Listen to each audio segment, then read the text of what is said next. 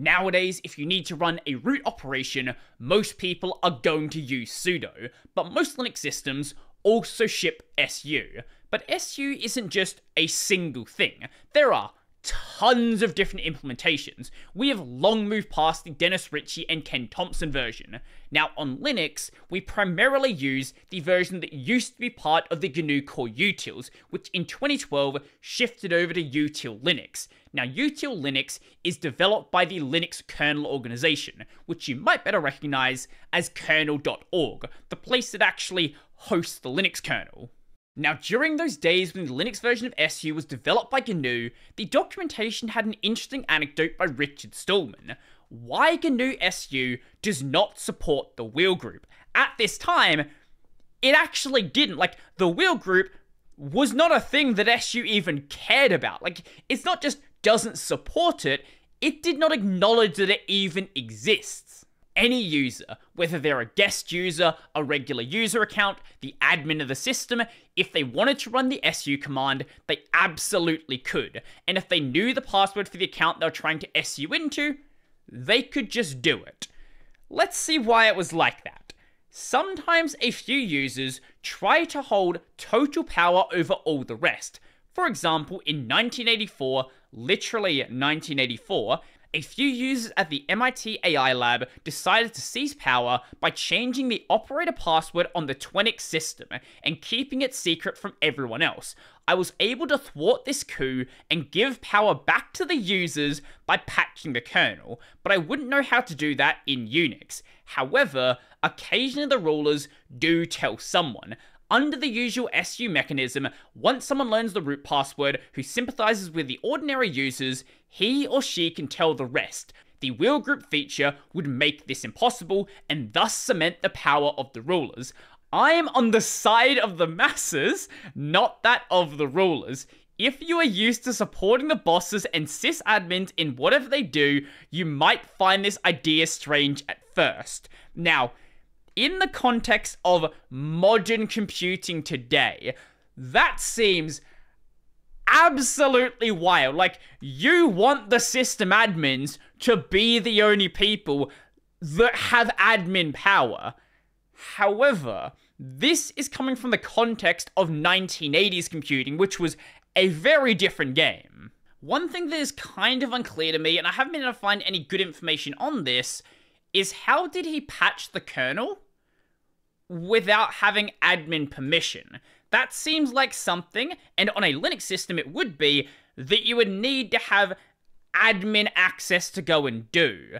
The only logical assumption is the kernel doesn't have, like, file system permissions connected to it, but there is very little information about how these Twinix systems actually functioned. Now, I'll get to the 80s stuff in just a moment, but before that, I want to give my own personal anecdote about using a Unix network, Unix system, whatever you want to call it. So, back in high school, all of us used managed MacBooks. They had a centralized root account. Now, the students were not supposed to have access to the root account because they don't need it. They are supposed to be using effectively locked down user accounts, pretty much a guest account for all intents and purposes.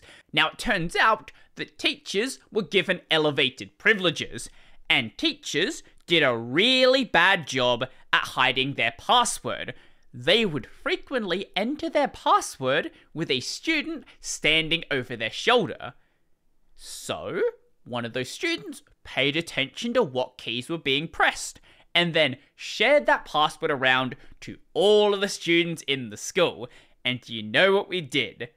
What any good student is obviously going to do. We disabled the web filter, played Halo, played COD 4, and had a lot of fun.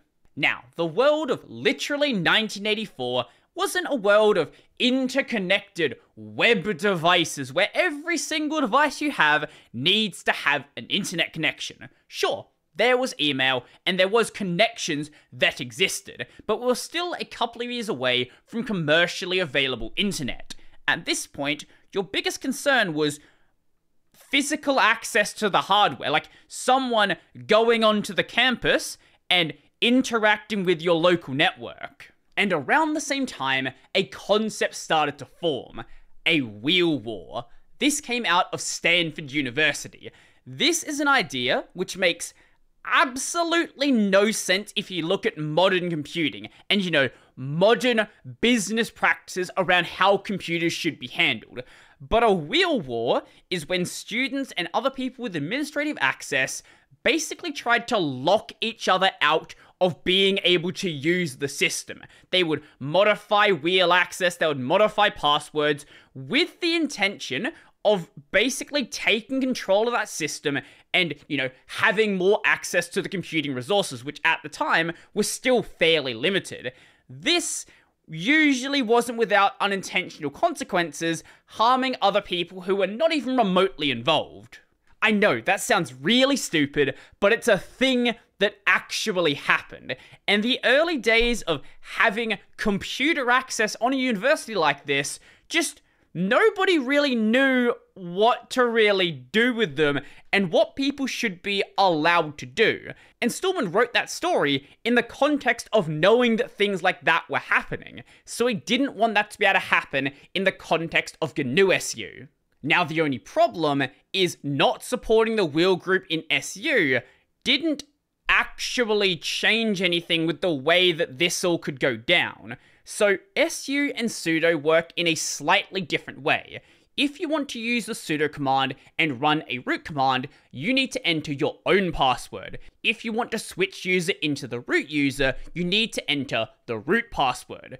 So let's say, for example, that at the time, SU supported the wheel group and your user account was not in the wheel group, so you couldn't run SU from your user account. But if you know the password to the root account, you don't need to be able to run SU from your account, because you could log out and then log in directly as the root user. So you can circumvent the whole not being in the wheel group thing because you actually know the password.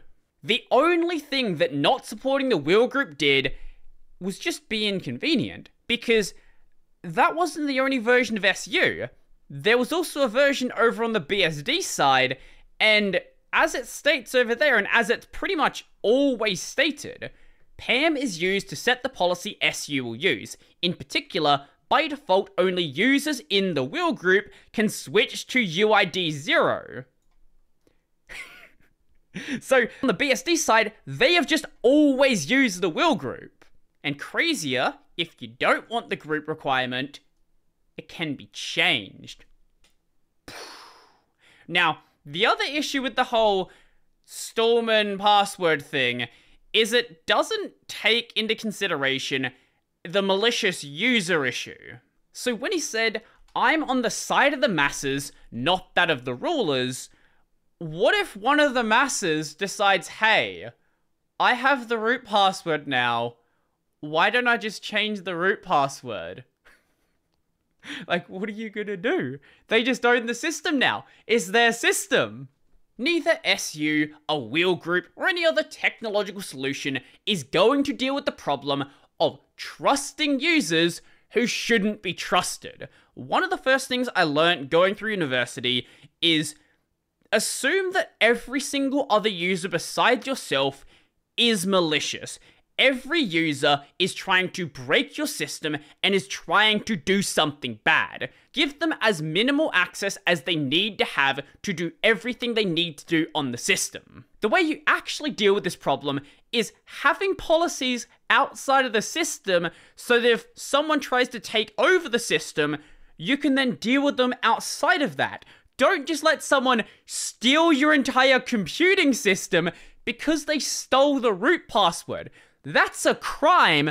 Call the police. I can't even imagine living in a world where people thought the idea of a wheel war was a totally normal thing. Like, oh, this is just what happens if you have a computing system. Like, the fact that there was a time where people had that little understanding of how to manage a system like this, that something like that could actually happen, is absolutely wild to me. And this is the reason why I love doing these historical videos. Just finding out that dumb things like this actually happened.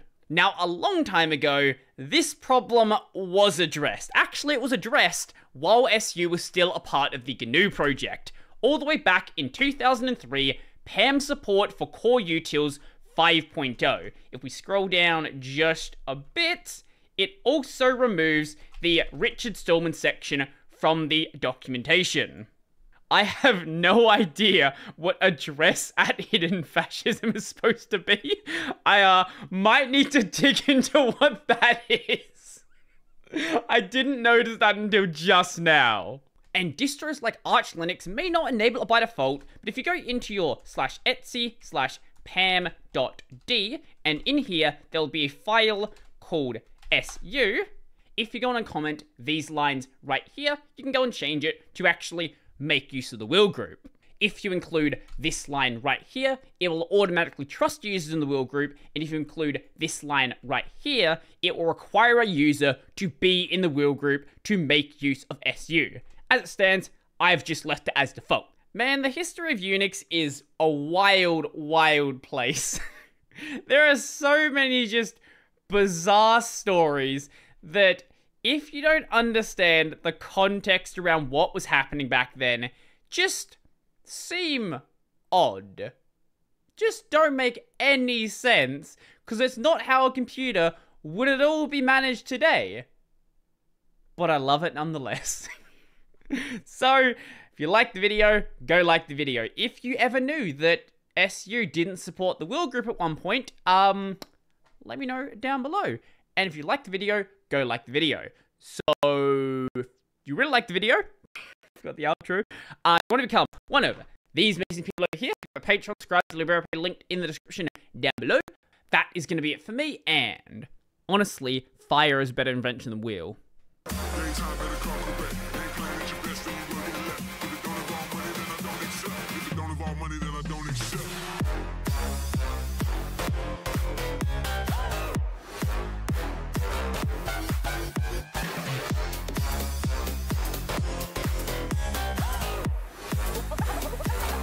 Something like this.